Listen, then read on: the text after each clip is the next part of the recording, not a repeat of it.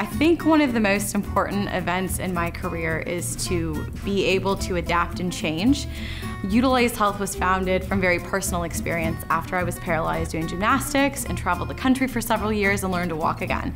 And so the mission of Utilize Health was very personal. Through several iterations, we were able to figure out a business model that helped the patient immensely and made it even more scalable to really fulfill that mission, but was also an incredible model as well.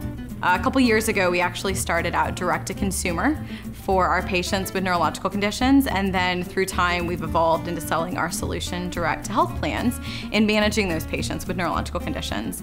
And this past year, we actually worked with our first health plan, and they went live this summer, which we're really, really proud of.